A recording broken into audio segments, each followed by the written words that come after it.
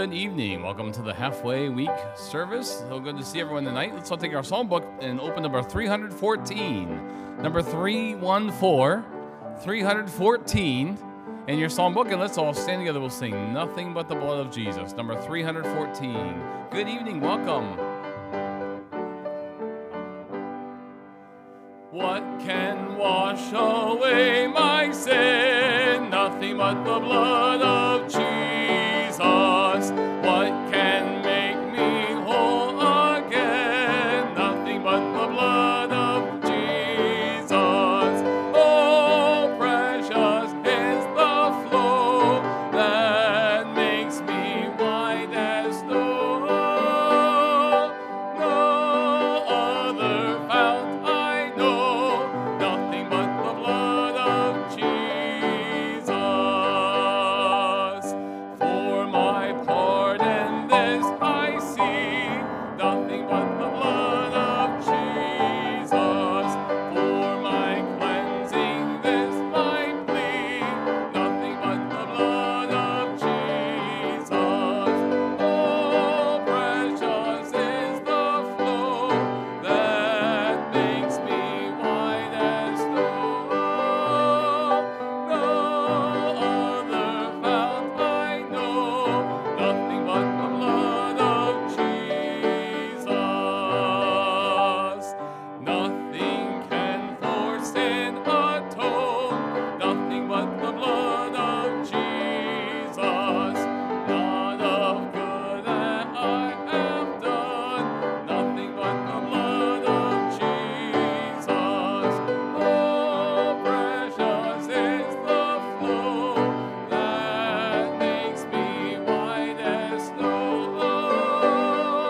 No other fount I know, nothing but the blood of Jesus. This is all my hope and peace, nothing but the blood of Jesus. This is all my righteousness, nothing but the blood of Jesus. Oh, precious is the flow that makes me white as snow. No other fount I know, nothing but the blood of Jesus.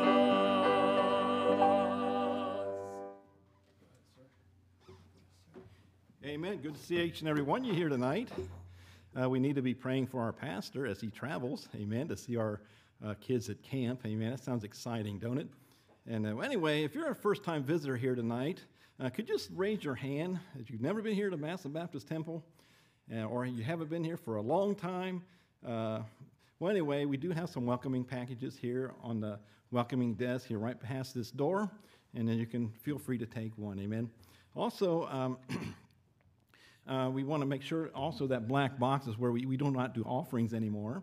So this black box right here is where you put your tithes and offerings, and so that God can richly bless you, and God can, His work can continue here in Mass Baptist Temple. Amen.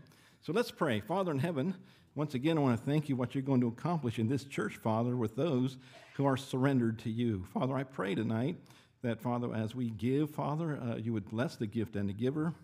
That, Father, I pray, Lord, that this work and this ministry will continue till you come. Father, I want to thank you for these things. In Christ's name I pray. Amen.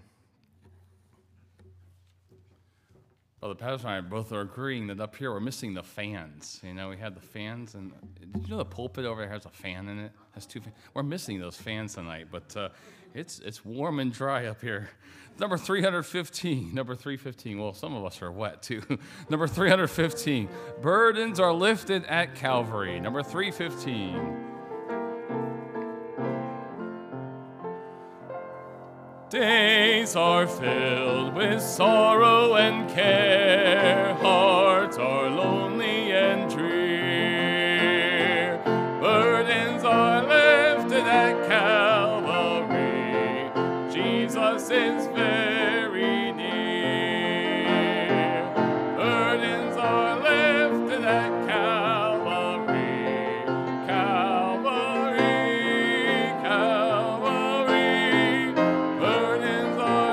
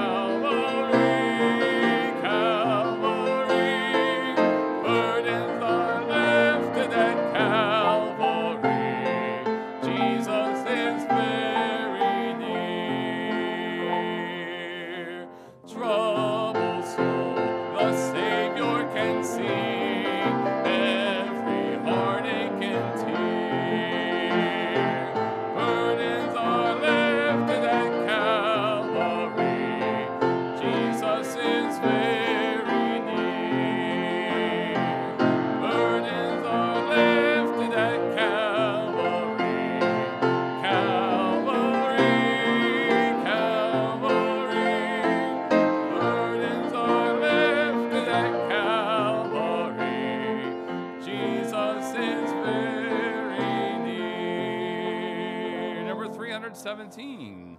Right across the page, another page over, 317. Let's sing this chorus this evening. I am blessed. I am blessed every day.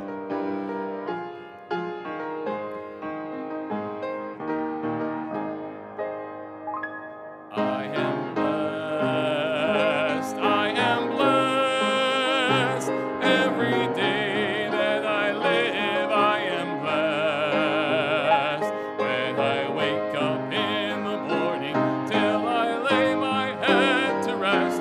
I am blessed. I am blessed. I am blessed. I am blessed every day that I live. I am blessed when I wake up in the morning till I lay my head to rest. I am blessed. I am blessed. Do you believe that this evening? Amen. Look around and greet one another this evening. It's so good to see everyone. Make everyone feel welcome and the blessing of the Lord. Get that in the handshake this evening.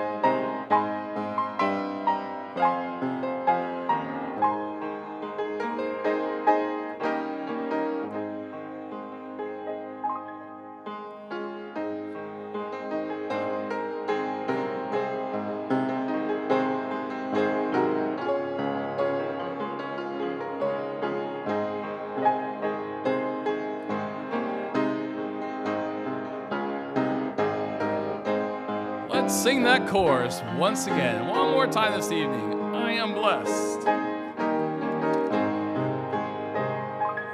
I am blessed. I am blessed every day that I live. I am blessed when I wake up in the morning till I lay my head to rest. I am blessed. I am blessed. Amen. Thank you. You may be seated. We have a special need this evening, so we've asked Ron Fry to present with us something very, very special. Listen closely to this need.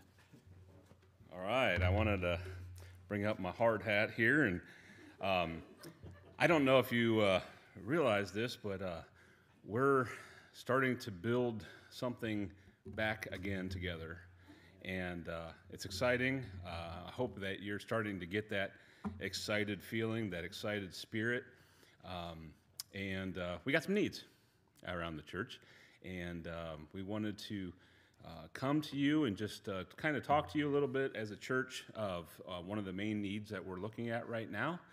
And one of the great things that I've seen in churches and in our church is when we have a building project and people get behind it, participate in it, get to see it through, and just take that ownership. And we have a specific need, and that need is for our new pastor. Our new pastor, they are living in the girls' dorm downstairs. They're kind of crammed into a missionary apartment. They cannot stay over at the other side where the Deckers were living, which was a lot bigger, a lot more area, because there's no power to that building, and we're still having electrical problems there. So we want to get them in a parsonage. That being said, I hope some of you came up there and actually saw the parsonage. The parsonage has not been updated. The parsonage has a lot of needs, and we would like to get the butlers in there as soon as possible. We're looking at hopefully at the end of July, but we got to get some work done before then.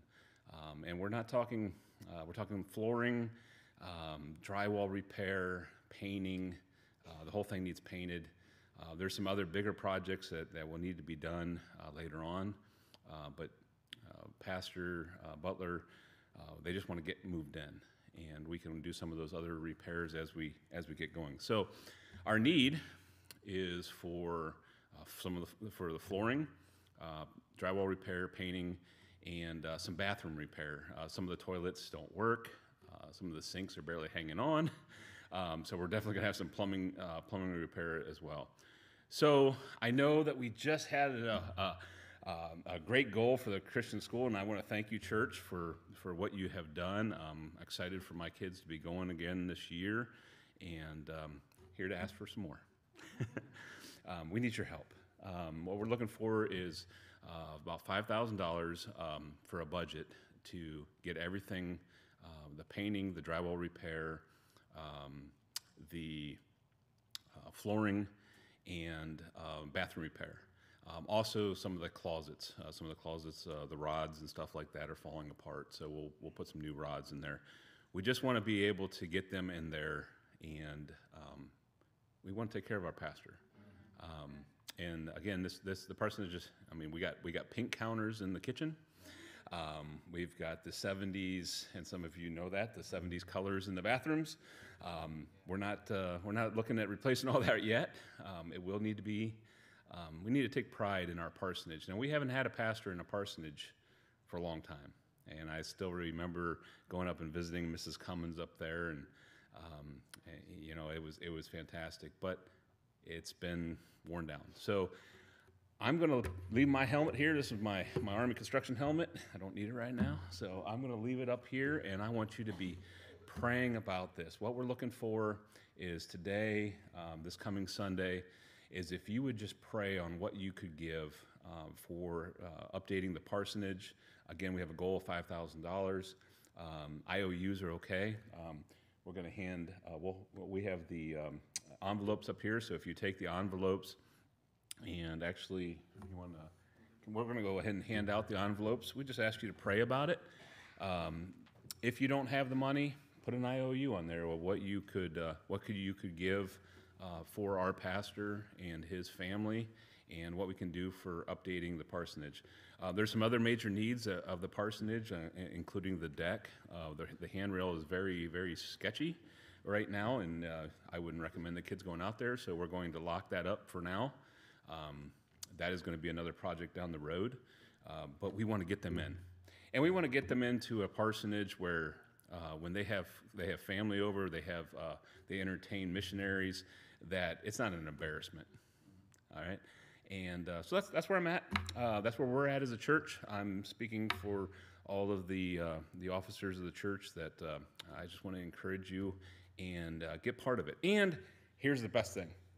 We want you to give, but there's also going to be opportunities for you to get your hands dirty a little bit too if you want to. So we'll have some opportunities, and we'll let you know as we're scheduling that. But we would love to have you come up and maybe even just help us clean, help us get some of that old flooring out into the dumpster or whatever.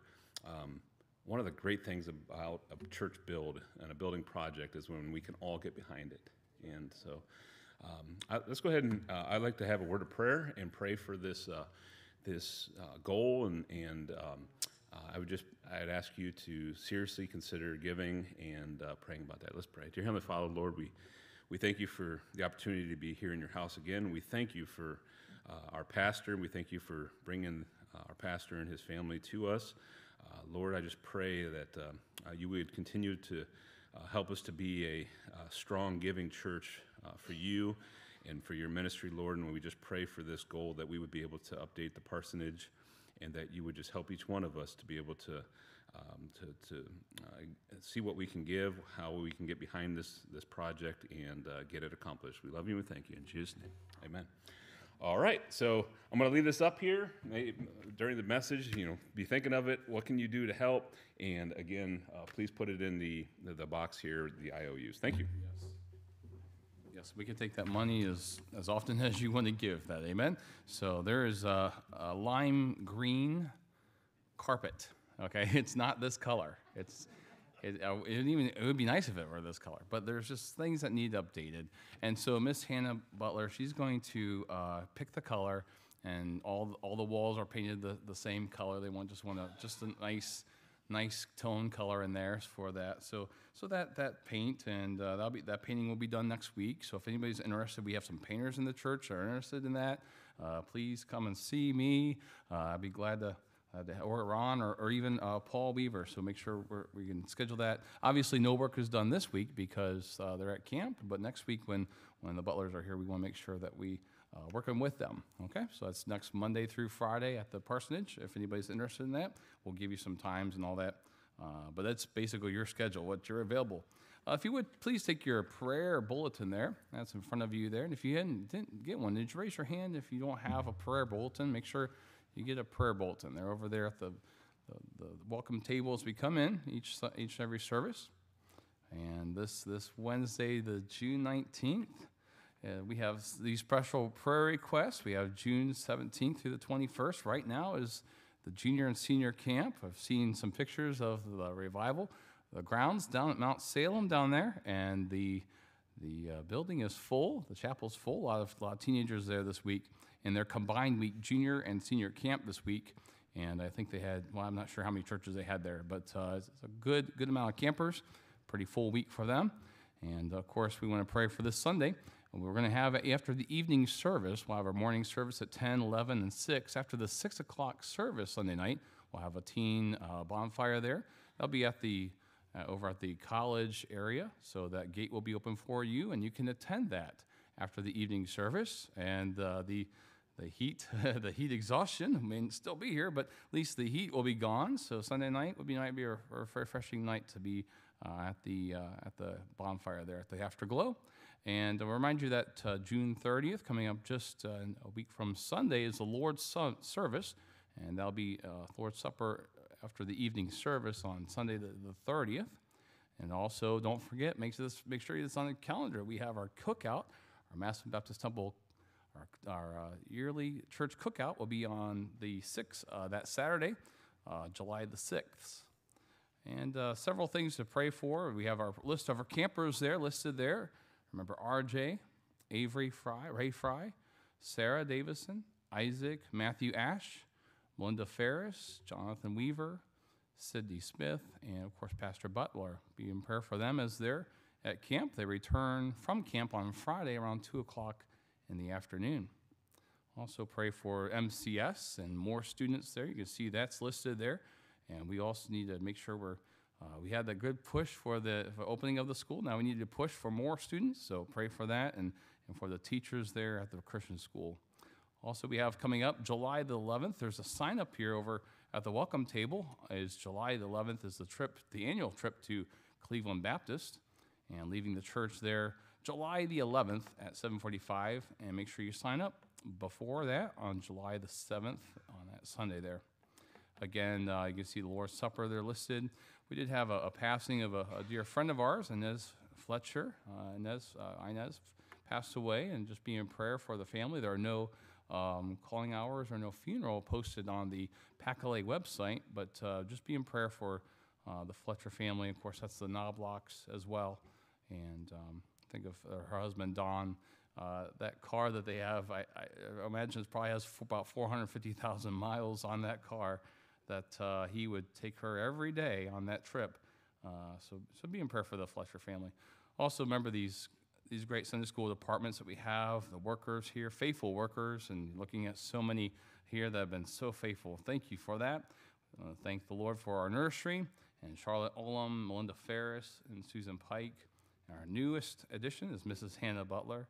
Also, I want to pray for the toddler department, Mrs. Sharon Schaup, Mrs. Carolyn Unruh, and Miss Natalie Weaver, soon to be married here in 80 something days? Is that right? 80? She's not here tonight, but she would give us the numbers. I'm not sure, but it's in the 80s, I think. Also be in prayer for the beginner department, Mrs. Mary Ferris, Mr. Jim Ferris, and also Miss Melinda Ferris. Of course, Melinda's at camp. Pray for the primary department, Mrs. Sue Ellinger, and Mrs.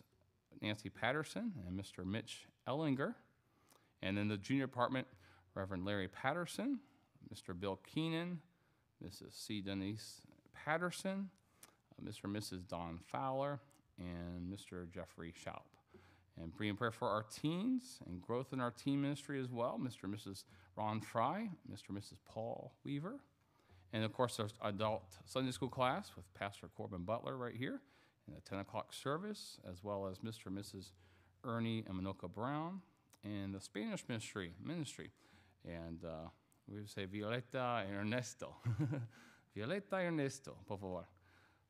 On the back side, there's some prayer requests here that we need to pray for each and every week. And that's, of course, pray for the peace of Jerusalem. We know the trouble that's taking place and there in Hamas and the things that they're dealing with. And so be a prayer for Jerusalem, and not just Jerusalem, but Jews around the world as well, as they return back to Jerusalem. And that's a prophecy to be fulfilled. Also pray for the laborers. We need laborers. Pray that the Lord would send forth laborers in the harvest, and the 4,000 languages that are without a Bible. Be in prayer for our own unsaved loved ones that we have, friends, unspoken requests, souls to be saved, our church leaders, our church members, and ministries of the church, the school, and the college. Our CD ministries, radio and internet ministries are very active every service. We're so thankful for those workers, thankful for those who are watching online on our YouTube channels and things like that.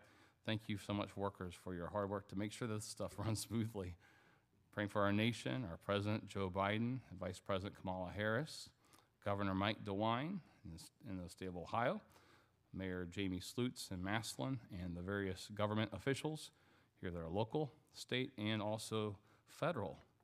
I want to pray for our missionaries sent out of the Mass Baptist Temple, Reverend Arza and Ruth Brown, Reverend Ernie and Minoka Brown, Reverend Kenny and Cindy Chapman, Reverend David and Diane Cummins, Reverend Tim and Betty Hawkins, Miss Ruth Mickle, Reverend Seth and Michaela, and they'll be joining us here, I believe, in our missions conference coming up. Also Reverend Bill and Sharon Smith, Miss Ashley Taylor. It's exciting to see some pictures in South Africa of things that are going on in their various Bible schools that are taking place there, as well as pray for Dr. Jerry and Dreama Whitlow, and they're serving in California. I didn't list the locations where they're serving, but be in prayer for them and their locations. Also be in prayer for Pastor Larry Emery and his wife Diane as well. And we'll have some various prayer requests, so if we could pass the microphone this evening, and see, well, Luke, would you come and get that for us? Make sure we get it. We have some missionaries of the week that we're going to pray for. The World Baptist Fellowship Office in Arlington, Texas. Reverend David and Diane Cummins in the ministry in the Spanish work in Texas. The Roloff Homes, that's taking place in Corpus Christi, Texas. Reverend Rex and Mary Cobb in Bowie, Texas. And also Reverend Larry and Regina McKinney in Tacoma, Washington. Our pastor of the week is Pastor Mark O'Donnell, and he's the pastor of Community Baptist Church in Akron, Ohio. And Community Baptist Church is where the old Carousel Dinner Theater is many years ago. But it's a beautiful, beautiful church building, and things are going on, taking place there. They have many men's conferences and women's conferences throughout the year as well. And be in prayer for continually with Lighthouse Baptist Temple, Pastor Hirschberger there. And then we have these additional requests we want to pray for, those with cancer, those with physical needs. We have Valerie DeLong, Elizabeth Simmers, Michelle Snyder, Pastor Jerry Ross, Chuck Nedro, Herb Rarick, Mickey Percival, Pastor Tim Mishler, Amanda Fisher, Dixie Booth, Stephanie Clark, Tamara Sampson, George Miller, Kevin Mosley, Don Boss, and Roger Bucklew. Remember, these with cancer, and then these with physical needs. Eliana with a double limb transplant, this 15-year-old. Burren Holman, liver transplant. Miguel Ricio with a kidney. And also Emery Dunnerstick, this is Vi's granddaughter. Pastor Doris C. Davison was in hospital 2 days last week, I should say. And again, today in the hospital, just some physical needs there. John Lightfoot Jr., Norma Gardner, Jim Amenhauser, Stella Stringer, Michael Campbell and Altman. This is Vi's sister who had the recent surgery. And Pat and Kenny Price. And also Blanche Schutte with a physical need there. This prayer request came in this evening with Brother Caleb and Miss Ashley, their friend, in need of a kidney transplant. So be in prayer for these physical needs there. At this time, we have the microphone out. We're going to see if there's any prayer needs. So if you just raise your hand if you have anything you want to pray for. And at this time, we'll make sure that you get a chance to tell us, please. Hi, Cliff. I need your prayers. I have trouble with staff is getting. I know other people are so wicked and mean and nasty, and they're trying to take the rule of my life. And I pray that God will get a hold of them. And I don't want to be a burden to anybody. I don't want to say anything that's going to cause problems. And I pray that God will make a way that that's the only way I know. I hope and pray that God will make a way that I do get to go to the Cleveland Clinic and stay up there for 2 whole months to a year. I want these issues to be taken care of. And if not, I pray that God will be done. And sometimes I just have problems with them, and I don't know what to do. I can't say anything because it causes problems. Yeah, Cliff will So please pray for me. I appreciate you will. Definitely are. We are praying for you, and we're glad that you're here this evening. And just pray for Cliff there. I know as you have people that have do things that maybe against you. Just remember this phrase: "As for me and my house, we will serve the Lord, no matter what happens in my life." In 1 Peter 5:7, cast your care upon the Lord, casting all your care upon him, for he careth for you. Any other prayer requests? Yes, Blanche? Yes, I just want to say I am blessed. Amen. And I am having surgery a week from Friday for my broken arm. Yes. And I appreciate your prayers. All right. And thank you for your years of faithfulness to being praying for Blanche there. Yes. Just wanted to mention that Mrs. Emery has not been doing well physically. She needs quite a bit of prayer right now, and Brother Emery as well. And also, my great niece, Chelsea Toll, Lenny and Amy's daughter-in-law, is expecting a child, she and Michael, and she's having complications with the pregnancy and asked that we would lift her up in prayer. Yes. Remember Michael and Chelsea Toll and the baby to come, hopefully soon. Yes. There for a while, we had my great niece, which was my sister's granddaughter, on the prayer list. She had cancer. Wow, I got good news yesterday. July the 5th is her last chemo. Amen.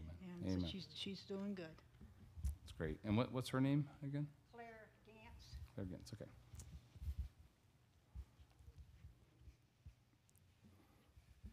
Those are good reports. Amen. Give the Lord praise for those. I have a prayer for the church.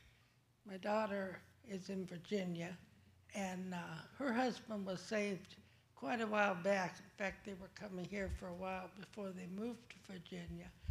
And they changed churches, just they thought that's what the Lord wanted them to do, and things weren't going well, so they got this other church. Things are going real good. And today, the pastor of that church, and she checked with them, see if they were King James Version, Bible believing and all that stuff. And everything was fine. He said, yeah, they're fundamental. They're doing all these things. He came to the church today, said they did a background check, found out that her husband had a felony from 20 years ago, and that her and her child could come to their church, but they didn't want him to ever come back again. Now that's really done something for 2 young people that he hasn't been saved that long. Mm-hmm. And for them to do that to him, and now they're just kind of broken. And I told them, just be glad you found it now. Let the Lord lead you to a good church. Just let the Lord handle it. They have to pay for that. Don't you get bitter or anything. So I think the church needs to pray for them. And that other church, I don't even know the name of the other church, but to go back 20 years, that just doesn't seem right. I mean, what are you going to do with somebody that's a felon that just got out of jail? Is he going to die and go to hell because he's not allowed in your church?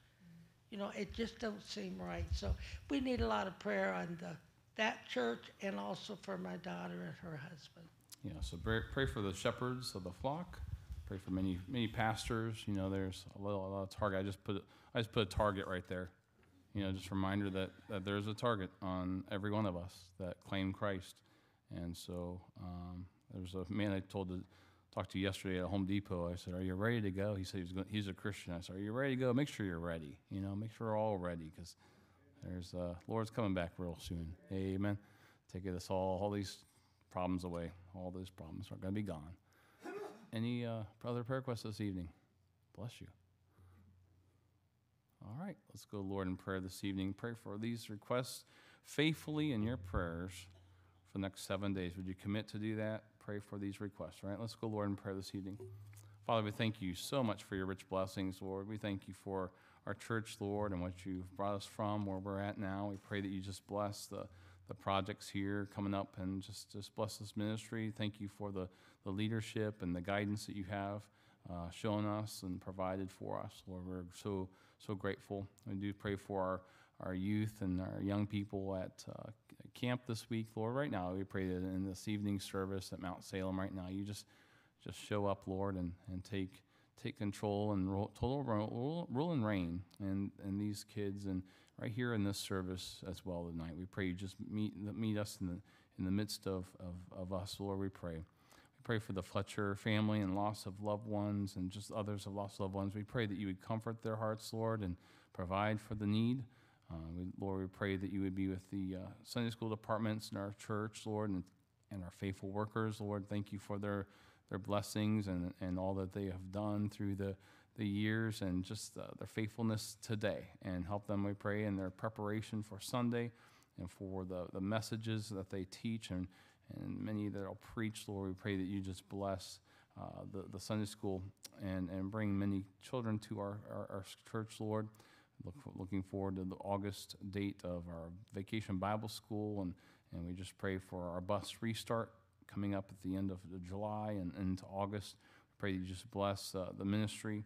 Help us, Lord, as each of us would maybe take a new endeavor, something we haven't done. Maybe somebody hasn't gone soul winning. This would be a great chance to start something new, or just to get back at it. And Lord, we pray that you would just save souls and that are lost.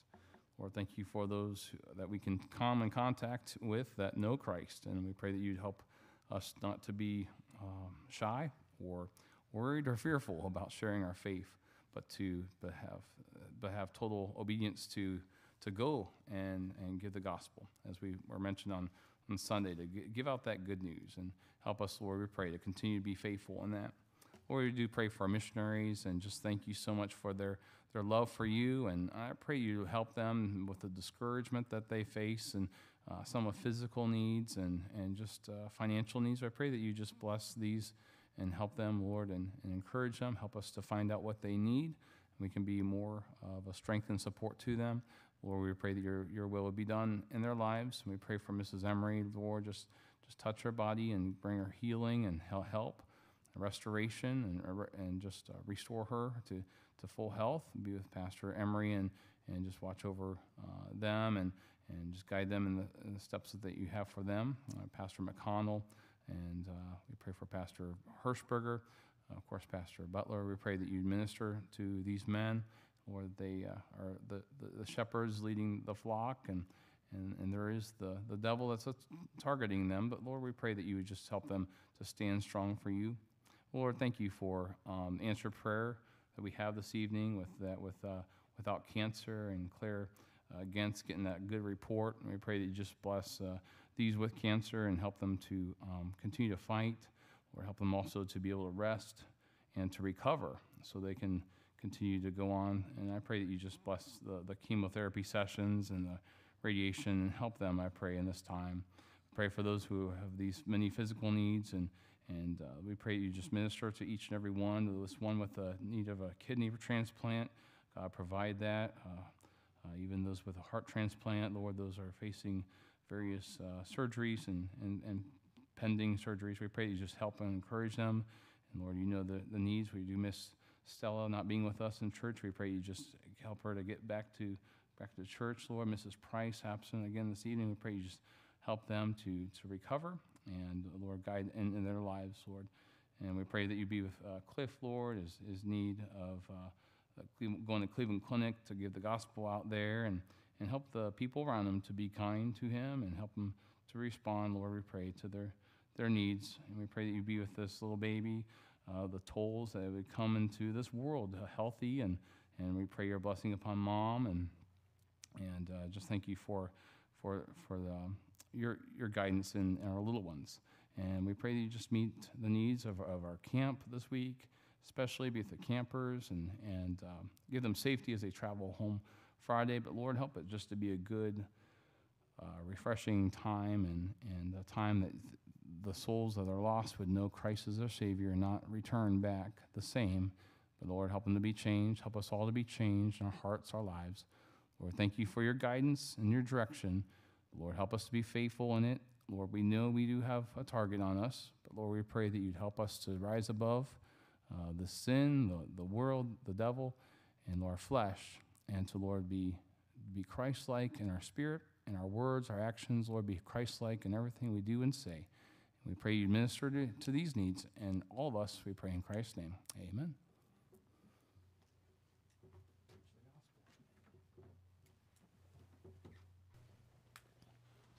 I brought some napkins up here, so I got cooled off there while I was sitting. And, anyway, good to see everyone here tonight. I'm glad to be here. It is a hot evening, isn't it? It's sultry. And I remember being in Las Vegas. It can be over 100 degrees and it feel like it's 70s, and because there's no humidity. And at one point I got dehydrated because you don't recognize, because it's cooler, it feels cooler in those states. I was stationed at Nellis Air Force Base, but I never worked at Nellis. I flew over Mount Charleston to a test range for the stealth fighter. Okay, so anyway, I could tell you that now. Okay, my wife for 4 years did not know what I was doing. Amen. So anyway, tonight, I want us to go into Mark chapter 14. Mark chapter 14. And if you're able, let's stand for the reading of the text, if we will, tonight, if you're able. And we're going to look at verses 1 through 9.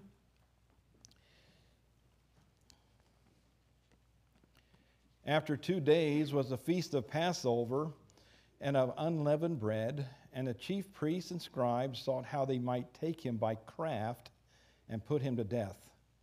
But they said, "Not on the feast day, lest there be an uproar of the people."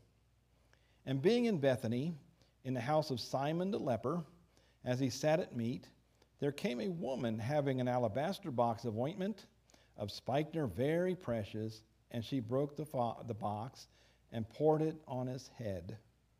And there were some of the indignation within themselves, and said, "Why was this a waste of the ointment made? For it might have been sold for more than 300 pence and have been given to the poor." And they murmured against her. And Jesus said, "Let her alone. Why trouble ye her? She hath wrought a good work on me. For if ye have the poor with you always, and whensoever ye will, ye may do them good, but me ye have not always. And she hath done what she could, and she is come aforehand to anoint my body to the burying. Verily I say unto you, whosoever this gospel shall be preached throughout the whole world, this also that she hath done shall be spoken of her, a memorial of her." Father in heaven, I want to thank you for the message tonight. I pray, Lord, it will speak in the hearts and lives of men and women tonight. Father, help us be encouraged, Father, for what this woman did. And that, Father, we can sacrifice of love and worship, Father, toward you, Father, with our lives, our income, our treasure, in every aspect of our lives. Help us put you first in our lives. Father, I want to thank you for each and every one here, Father. I pray the Holy Spirit will work in the hearts of minds of men and women here tonight, Father, and allow the Holy Spirit to work in our hearts tonight. In Jesus' name, amen. Now, you may be seated. We have come to a sad chapter in the book of Mark. These verses display the hatred of men in all its ugliness. According to verses 1 and 2, the religious Jews were fed up with Jesus because of his preaching. I'll give you a reference in Matthew 23. If you haven't read that, you can hear Jesus scathing preaching against the scribes and Pharisees, hypocrites. And he called them serpents, blind guides, and he says, how can ye escape the damnation of hell? That made them angry. And he overturned the money changers and the booths, which cost them a lot of money, the scribes and Pharisees, and they were mad at Jesus Christ. I say they were materialistic, they were phonies, and that's why they were angry, because he exposed them. All right? They wanted to see him dead, and they do not care what they have to do to see that come to pass. Now, verse 1 says they wanted to take him by craft. You know what that means? Trickery. Okay, the word crafter means trickery, or by a trick. They are trying to devise a plot to trap Jesus so they can have him executed. Boy, did they try. But, Jesus is the Son of God. He's the King of kings, Lord of lords. He's the God, second person of the Trinity. And I'm going to say this right now. You can't fool Jesus Christ. Amen. He was never taken by craft. All right? But they tried because they hated him. Now, while this passage reveals human nature at its worst, there's also a picture here of human nature at its best. Jesus contrasts the hatred of his enemies against the unconditional love of the one of his precious saints, Mary of Bethany. Amen. These verses paint a portrait of sacrificial love.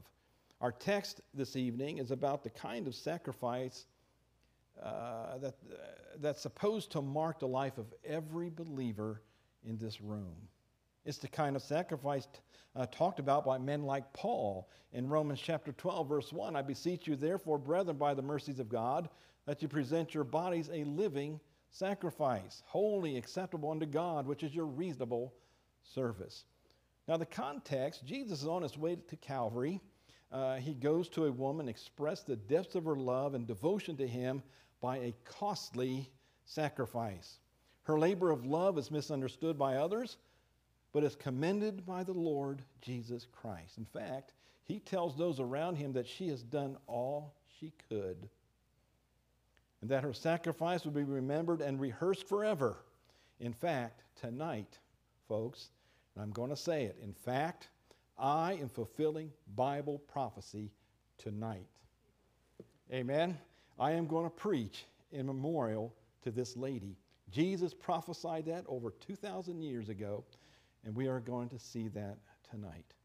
Amen? It's going to be fulfilled. Amen? So continue. I want us to look at the passage for a few minutes this evening. And as we do, I want us to consider the thought, she hath done what she could. She has done what she could. And as we think about the sacrifice she made for the Lord, we need to ask ourselves the question, have we? Have we done what we could for him? Have we given all that there is to give? Notice three areas we're going to look at tonight. She did what she could. And as we do, search your own hearts tonight and see if you have that in your heart also. Verse 3 and 4, in the area of sacrifice, back in 3 and 4, it says this, and being in Bethany, in the house of Simon the leper, as he sat at meat, there came a woman having an alabaster box of ointment and of spikenard very precious, and she brake the box and poured it on his head. Okay, and verse 4 says there were some that had indignation within themselves, okay, and they said, why was this a waste of the ointment made? I tell you something. How can they have the audacity? And I know we can see things 20/20 as we look back, and we know who Jesus is as believers. But the disciples didn't so much. Something was wrong with them. Jesus would preach over and over again about the death, burial, and resurrection that he was going to take place, but they didn't seem like they understood it, or they didn't want to understand it, because they still believed that Jesus was going to overthrow the Romans and then take over Jerusalem and be King of Kings, Lord of Lords there in Jerusalem. All right, that's what they thought. Okay, he is the Messiah, but that's not his plan. He was to come, and Matthew 16 talks about that he was going to do that, and when Peter rebuked Jesus, Jesus says, "Get thee hence behind me, Satan," okay, because of the gospel had to be completed, and they still didn't seem to understand. Even at this point in this passage of Scripture, they didn't seem to understand, save one person, Mary of Bethany. Now, you've heard about her, haven't you? She was the lady in Martha, Lazarus, and Mary's house. They were friends. Jesus frequented that place, and she was sitting at Jesus' feet. Amen. She wanted to hear every little word that he had to say, didn't he? And Mary kind of got mad in there. Well, she was serving God too. She was cleaning up after this dinner, after she fed Christ. Amen. But however, Jesus says, "Mary, Mary." You see, Mary wanted to hear every little word and didn't want to miss anything because she loved the Lord Jesus. Now, another part, you see, another area was seeing that her brother was Lazarus. Okay, Martha and Mary, okay, was their Lazarus' sisters, that Mary saw and Martha saw her brother resurrected from the dead. She had a lot to be thankful for, didn't she? But even before all this, she was still at the feet of Jesus. She loved Jesus even before Lazarus died, and she still loved Jesus after he rose again. Amen. So this Mary, I just love this lady that's recorded in the Word of God. Amen. I think when we see her tonight, we're going to be certainly blessed of this lady from Bethany. Okay, she did what she could, didn't she? Now, verses 3 and 4, the setting for this demonstration and sacrifice that she has done is that these events took place in the little town of Bethany, as I was mentioning. It's located about the southern slope of the Mount of Olives. Okay, just a few miles from Jerusalem. Bethany was a favorite location for Jesus. He was a very good friends who lived there. These friends were siblings of their names were Mary, Martha, and Lazarus, as mentioned. Jesus also visited them in their home and benefited from their hospitality. Luke chapter 10, verse 38 and 42. It was also Lazarus that died and brought back to life by the Lord Jesus in John chapter 11. So Bethany was a special place for the Lord Jesus Christ, wasn't it? We're also told that this event occurred in the home of a man called Simon the leper. Okay, it would appear that this man had been healed from leprosy by Jesus and throws a feast in the Lord's honor to thank him for what he has done in his life. If the Lord has ever done anything for you, you will be thankful for it, won't you? If he has done something for you, you'll be thankful for it. If he hasn't done anything, you probably wouldn't be a thankful person at all. You see, I believe those that Jesus does some things for, you have some serious gratitude, amen, to who he is. So this man's heart, I believe, was overflowing with love and gratitude for what Jesus has done for him, and he wants to thank him and praise him for the Lord for those people who are excited about what the Lord has done for them. Okay, we ought to be the same way, don't you think? We're told in John's account that the same event that Martha is there serving Lazarus, whom Jesus raised from the dead, and there also was Mary. In fact, it is Mary who performs this extravagant sacrificial love for the Lord Jesus Christ in John chapter 12, verses 1 through 8. So that's another parallel passage of the Gospels, okay? However, I like to imagine that she broke the vessel so she might extract every drop of ointment for the use on our Lord Jesus Christ. Regardless of the reason, one thing is clear. Mary gave all she had to Jesus for his glory. I wonder, have we broken the alabaster box of our lives and poured out ourselves? Every drop for him. This is the thought occupied the mind of Paul when he faced his own death in 2 Timothy chapter 4, verse 6. Let's look for that. Let's look at that real quick. 2 Timothy chapter 4, verse 6. It says, "For I am now ready to be offered, and the time of my departure is at hand. I have fought a good fight. I have finished my course. I have kept the faith. Henceforth there is laid for me a crown of righteousness, which the Lord, the righteous judge, shall give me at that day, and not for me only, but unto all them that also love his appearing.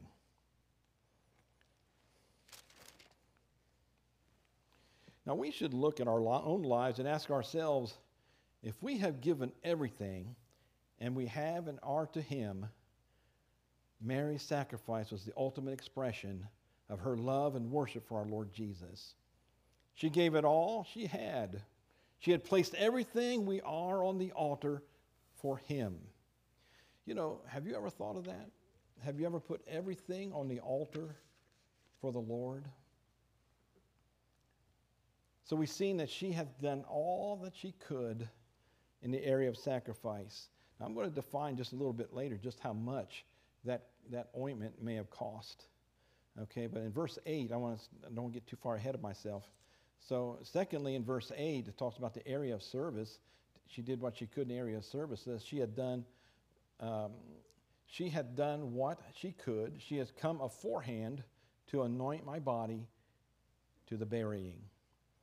So she was servicing our Lord Jesus Christ because she knew some stuff about Jesus that everybody else was denying.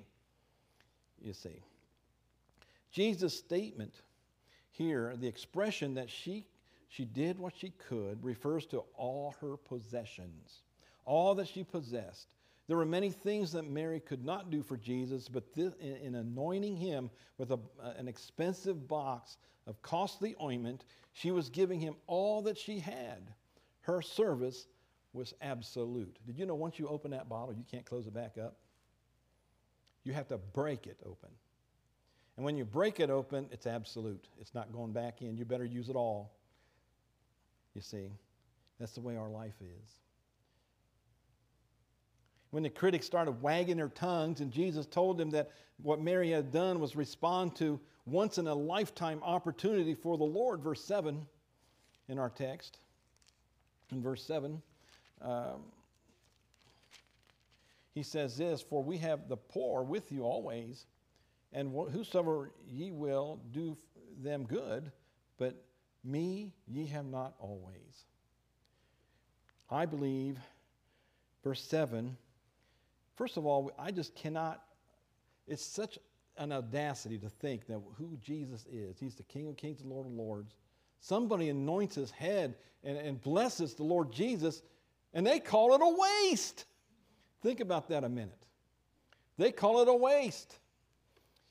I says, man, how, they were, some of the disciples were doing that. Judas especially, because he had the bag. He was a treasurer, and he was selfish, and he was stealing from the bag, Jesus said, and he was a thief.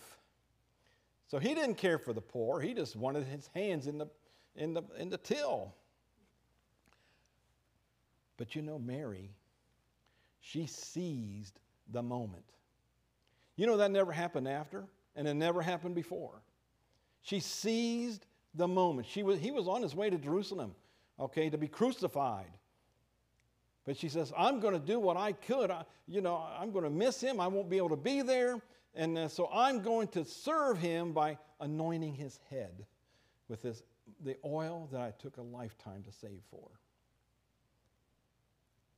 She certainly did what she could, didn't she? She seized the moment. We're going to get a little bit more on that a little bit later. So when the opportunity presents itself, Mary took advantage of it and experienced a once-in-a-lifetime blessing.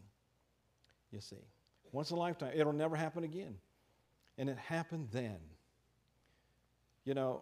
It's never a waste to serve the Lord. You see, I think so many people think, you send your kid off to college and suddenly he gets saved, and then all of a sudden he's called in the ministry, and some parents says, don't waste your life, because they think serving the Lord is a waste of your life. The implication for us is clear this evening. When the Spirit of God speaks to our hearts, that is the time to step up and serve God. Too often we miss out on those special moments of service that Jesus, when we ignore the impulses of the leadership of the Holy Spirit. That is why the Bible warns us to be careful, lest we quenched the Spirit of God. 1 Thessalonians chapter 5, verse 19. You know, I believe Madison Baptist Temple is at a crossroads right now. I believe we're at a precipice. We need to seize the moment, Christians, in this church. I see God moving. I see the Holy Spirit moving in the hearts of believers here in this place. We need to seize the moment and get behind this pastor, amen, because I believe he's God's man for the hour. And we need to do all we possibly can to help him, and so that Madison Baptist Temple will grow and flourish, not in the ministries of Pastor Cummins, but in the ministries of Pastor Butler. Amen. And we need to get behind him, amen, as our pastor. He's given his heart to this place, and we need to give whatever capacity God has for you and I. We need to serve God and love Jesus, because the only way you can serve Jesus today is through the local church. You know that, right? You haven't done anything for the Lord Jesus Christ unless you do it through the local church. How many times have we ignored the impulses of the Spirit and missed the opportunities to serve the Lord? What the Lord is seeking in those people who have surrendered everything they have, everything they are, and everything they hope to be to the will of the Lord. He is looking for people who will assume the place of servants before him. God is looking for those who merely respond when he speaks to them. And that's through the Word of God, by the way. And he's looking for those about whom he can say they have done what they could. Thirdly, she has done what she could in the area of surrender. Now, this is the bulk of the message, amen. Okay, I've already went through my basically 3-point outlines, because that's what I do, basically a 3-point outline. But the third outline is going to be the bulk of the message. So the sacrifice here that she is doing, we're told that this ointment was very precious. And this broke that box, and she poured that contents on the head of our Lord Jesus. John also tells us that she anointed the feet of Jesus and wiped his feet with her hair. You see, that was quite a sacrifice, wasn't it? This box was actually a flask. Okay, within that flask was a substance called spikenard. All right, it was a red-tinted ointment that is drawn from the plant that grows in India. It was a perfume that was used in embalming process. It was also expensive, that only the very wealthy could afford to purchase it. We are told in verse 5 that it was worth about 300 pence. Now, I've got several, I look at several areas. Well, just how much is that? But I would say when it said it's about the average income of that day, I would say the average income today's wages was probably between $30,000 and $40,000. So that ointment could be worth upwards of $30,000 to $40,000. It would take her lifetime to earn or to save up 300 pence. You see, that's a measure of monetary measure. Now, I would say in today's economy, Mary's gift was probably worth about between $300,000 and $440,000. So Mary enters the room, breaks the neck of the flask. She pours some of the ointment on the Lord's head. The rest she pours out on his feet. Then she falls down before Jesus and washes the Lord's feet with her hair. It was an extravagant gift. John says when she did this, the house was filled with the odor of the ointment. John chapter 12, verse 3. This was very costly. Why did Mary do this, you might ask? I think it was an act of extravagant love for the benefit of Christ alone. I believe she loved him with a pure heart. I really do. And then when she came that day, she broke the flask, anointed the Lord, and wiped his feet with her hair. She was making a statement. In fact, she was making several statements, and we're going to look at several of them tonight. The first statement that she was making a statement about her commitment to him. When she broke the flask, there was no going back. Remember, it was terminal. Once it's open, you better use it. $30,000 and $40,000 worth, you better use it. Amen? You better use it. Okay? And when she came that day, she broke the flask, anointed the Lord, and wiped his feet with her hair. She was making a statement. In fact, she was making several statements. Secondly, she was making a statement about his value to her. She probably saved her entire life to be able to purchase that flask of ointment. She was probably saving for her own burial. When she broke the flask and poured it out, its contents, she was telling Jesus, "You mean more to me than anything else in this world." That's what she was saying. Thirdly, she was making a statement about her value to herself.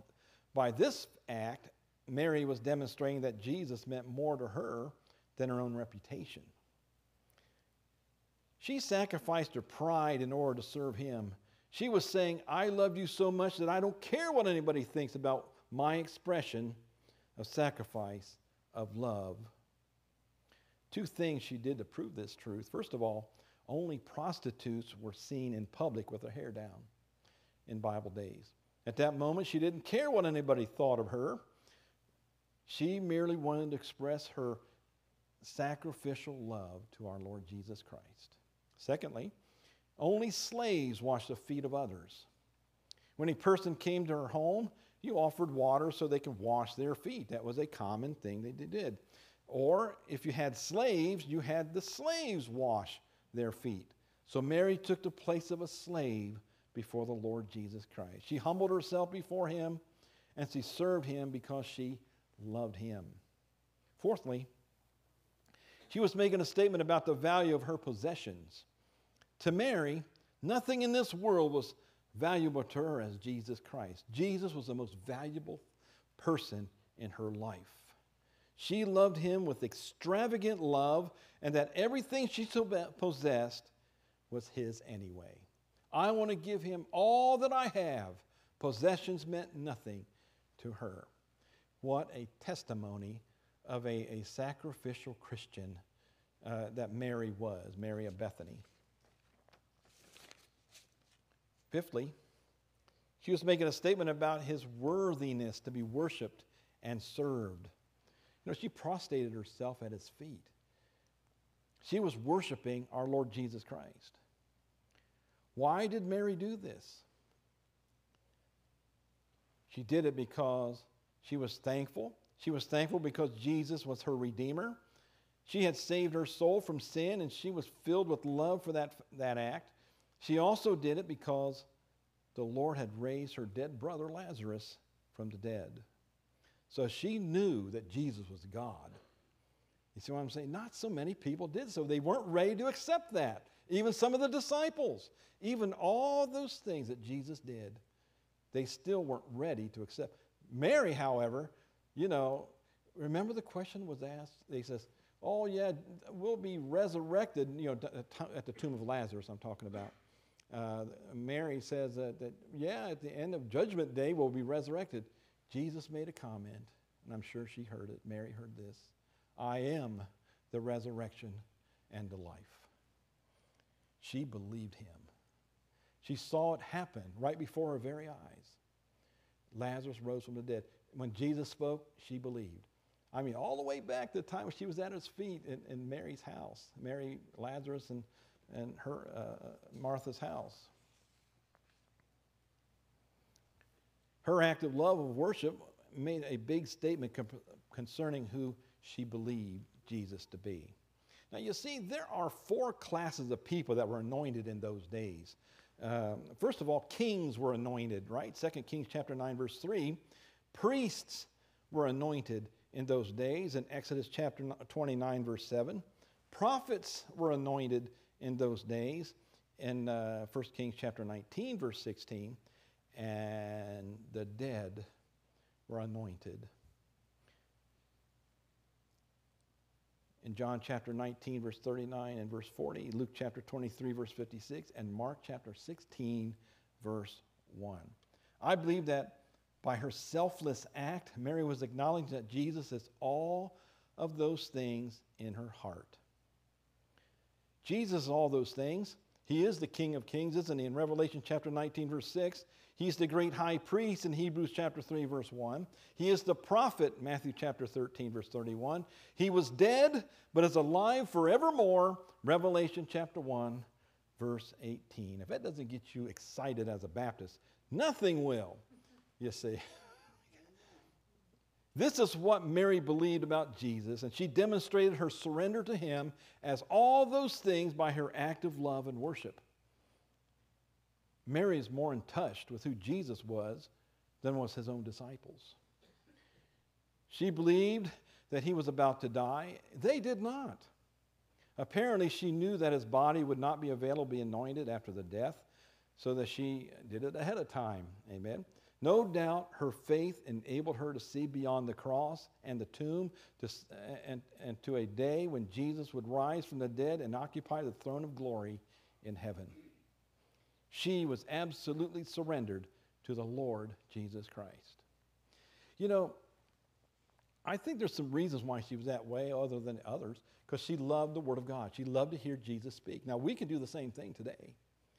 You know, why does she have such faith? She didn't have the New Testament like we do today, but she had Jesus. Every word, I believe, when she was sitting at his feet, she would just soak in every word and believed everything he said. Then God gives you more knowledge. See, why should God give you any more knowledge if you're not going to study enough and ask him and believe what he's teaching and doing those things? Why should he give you any more knowledge if you're not going to put it to work? I believe Mary put it to work. That's why God gave her more wisdom. She was able to see things even a disciple couldn't see.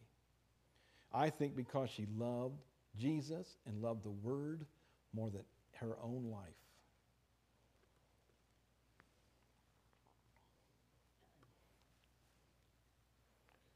I believe her faith enabled her to see beyond the cross, amen, and she can see Jesus in glory. That's why she anointed him. What about you? Are you surrendered to the same level as Mary?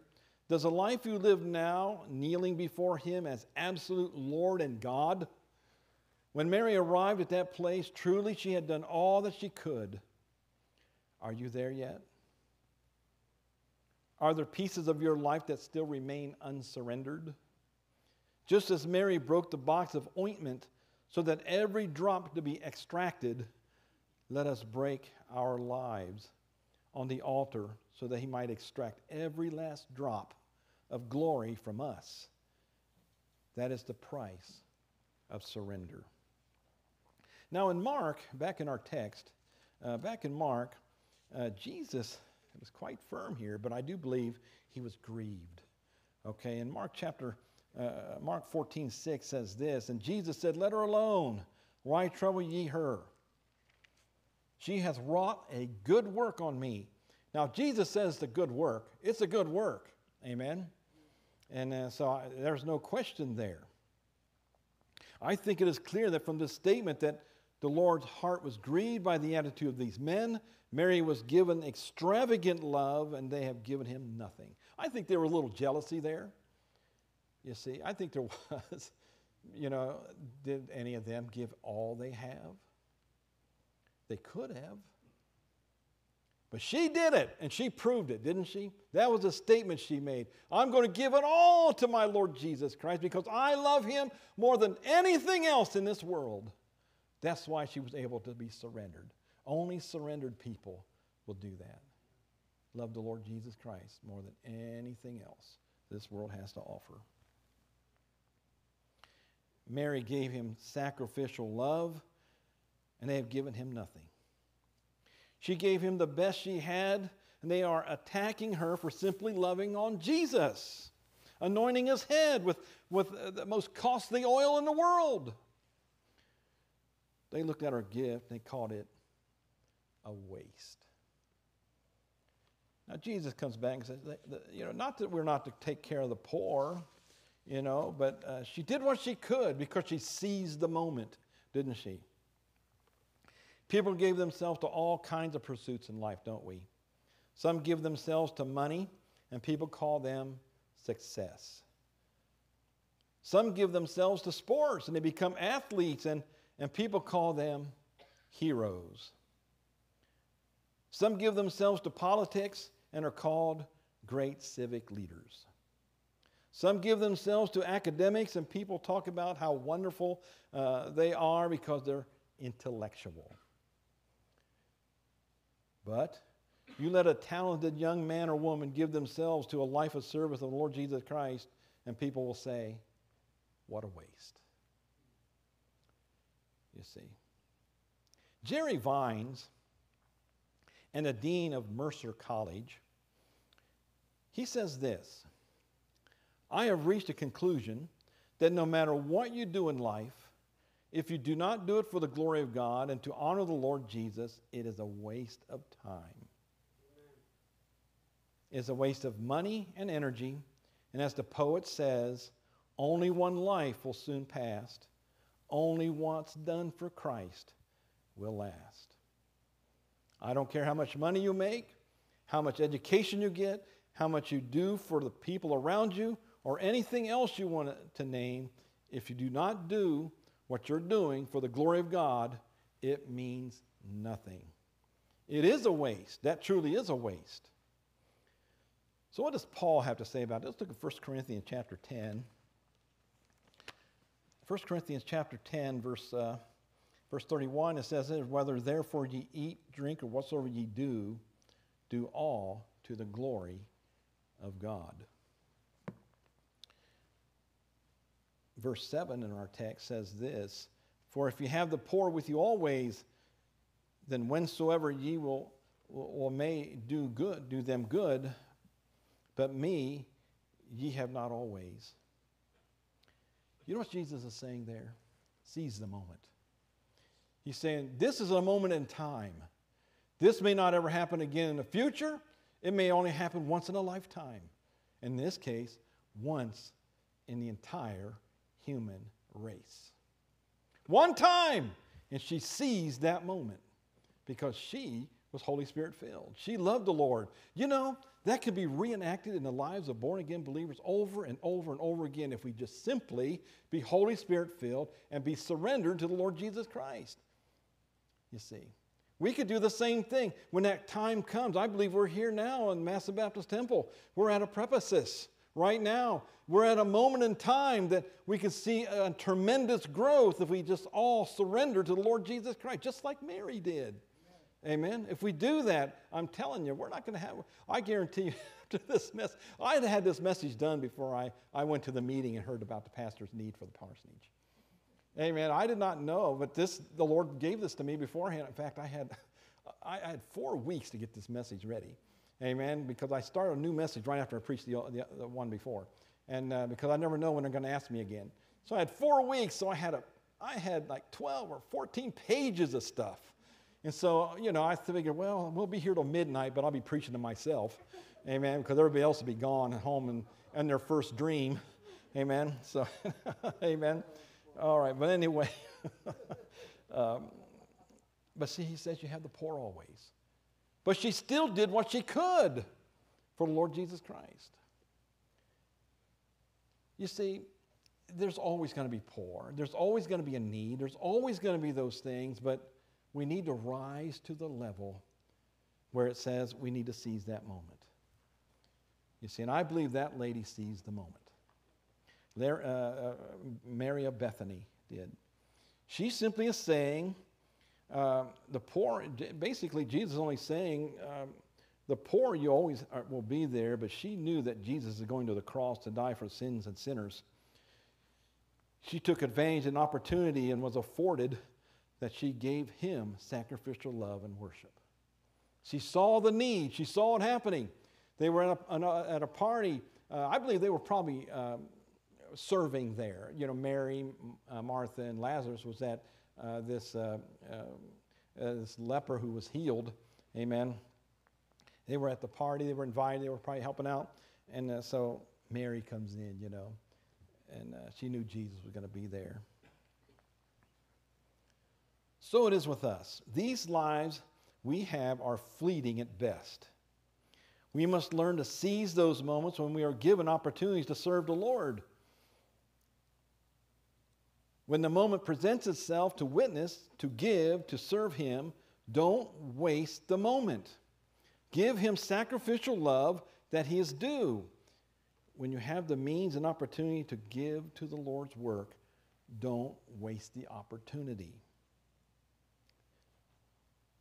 Soon our lives will be over. The Bible challenges us to seize the moment. Look with me in John chapter 4.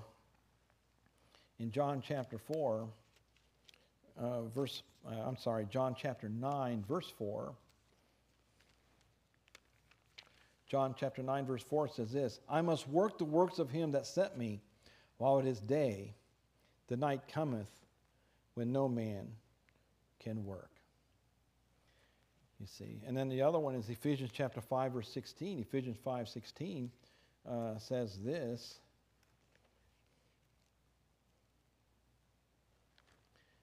Verse 16 says this, redeeming the time because the days are evil.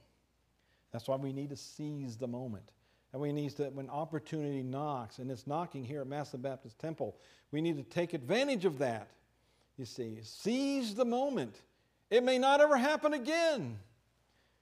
And then when the Lord blesses, let's say 10 years down the road, we may see that building packed over there in the main auditorium. Amen. That's not impossible. It just takes surrender. It just takes seizing the moment. And we're there right now. Amen. I feel the Holy Spirit leading in many folks here today. We're excited about what's going to take place here. We have God's man in charge. We need to support him. And we do that because, Pastor, I know him for a long time. Amen. And he was in my classes. And he's always demonstrated to me a very spiritual man. We need to get behind him. Amen. And it looks as though we are. Amen. Praise the Lord for the Christian school. Isn't that right? We seized the moment. That time was coming. And it could have been, we're talking days. Pastor Butler could have said, we have to close the Christian school. But it didn't happen because Christians stepped up and seized the moment and gave. And we gave almost twice as much that was requested.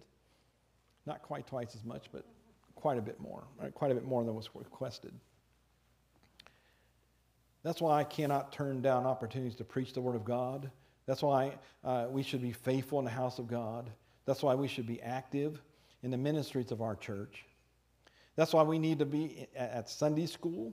That's why we need to come to prayer meetings. That's why we need to support our youth ministry. That's why we need to back the church with our presence, our prayers, our time, and our treasure. The day will come we will not have opportunities that we have right now. So I say as a preacher, let's seize the moment. Amen. Seize the moment, because there may not ever be another time or opportunity to do so. Mark chapter 14, verse 8 says that she had done what she could. And there's a lot that she could not do also. Okay? And then this is what that she could do. Okay? Jesus was in a hurry to get to Jerusalem. Amen. He had to get up there so he can do what he came to do, to die for the sins of all mankind. She had a flask of expensive ointment. She was saving it for herself, but she chose that moment to take what she did and to use it for the glory of God. There's a powerful lesson here for the saints of God tonight. We cannot do everything, but we must learn to take what we have and do what we can. Now, that doesn't mean minimally. When you say you can, that means you do the very maximum you could possibly do in this life because you love the Lord. That's what it means. You did what you could. See, some people say, well, I did what I could. Well, what they really meant is I minimized it. You see what I'm saying? That's not what that means in that passage of Scripture. I can't give everything that the church needs, but I can give my tithes and offerings for the Lord to use in this local body. Do what you can. You can't do it all, but there are some things you can. Pray, witness, work, give, be faithful, read your Bible, support the church, help your neighbor, teach a Sunday school. do what you can. By the way, you won't be able to do those things. You won't be able to do those things you do now forever. If you're being faithful, you're not going to do it forever. See, it's going to end one day. One of these days, I'm going to die. I'll preach my last sermon, pray my last prayer, and render my last service to Jesus in this church. When that day comes, I want him to be able to say about me, he did what he could. Verse 8, Jesus came aforehand to anoint the body to the burying. Jesus had been telling his disciples that he was going to the cross to die for the sin of mankind, but they never believed him. They doubted him until after he was risen again. Did you know that? Many of them really believed after he resurrected. Then they were on fire and turned the world upside down. Amen. Acts chapter 2. Amen. I'm glad for that. Mary's story will be retold everywhere the gospel would be preached. For over 2,000 years, that statement has been proven true. For 2,000 years, people have been motivated to give by Mary's sacrificial gift to Jesus. For over 2,000 years, people have been blessed, challenged, and stirred by what this one woman did. God's teaching us that everything that represents true service to him will never be forgotten. See, this is going to be a memorial to her, as Jesus says there in verse 9. It says this, "Verily, verily, I say unto you, wherefore this gospel shall be preached throughout the whole world, this also, what she hath done, shall be spoken of her for a memorial of her." Let's pray. Father in heaven, I want to thank you once again for what you're going to accomplish in the lives of men and women here in this place. I pray, Lord, we would take this time and seize the moment and step up, Father. I pray, Lord, before it's eternally too late, help us take them on. Let's redeem the time, Father, because we only have one. We only have one life. Help us not to waste it. Help us be sensitive to the Holy Spirit. And I pray, Lord, all the needs will be met in this place. In Jesus' name, amen. Let's all stand with our heads bowed, every eye closed. I'm just going to ask a question. I know I'm in a Wednesday night crowd, and generally we're all born again, but I would like to see a raise of hand. If you know Jesus Christ as your personal Savior, and you know that for sure, can you raise your hand? It's really good to see that. You can put them down. That's all the questions I'm going to ask tonight, but Mary did what she could, and she was rewarded accordingly. Have you done what you could? Are you doing what you can? Are you giving our Lord demonstrations of extravagant worship? Has he spoken to you about this matter? I know he's spoken to me about it. I want to give all the glory and worship and praise he's due. You can do that in your own life. Won't you do that tonight? I challenge you tonight to look how you're serving him and how you are loving him. Is there room for improvement? If he has spoken to your heart at any level, come to him now as we have an invitation. Won't you come tonight? Come tonight. Realize who Jesus really is. You say, well, Brother Patterson, I do know what he is, but, well, let me ask you this. Are you surrendered? Are you totally surrendered? Are you willing to give him everything like Mary of Bethany did? What a life. What an example. Amen. Won't you come tonight? The altar's full. Altar's open. It's open for you. Won't you come tonight?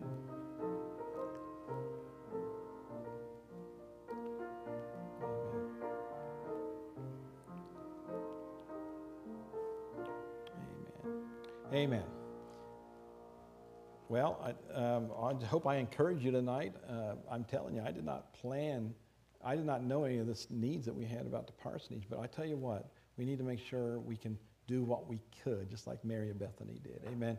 And I'm going to tell you, that little bit's going to bring unity in our church. That unity is important because that's when God starts blessing. Amen. Let's pray.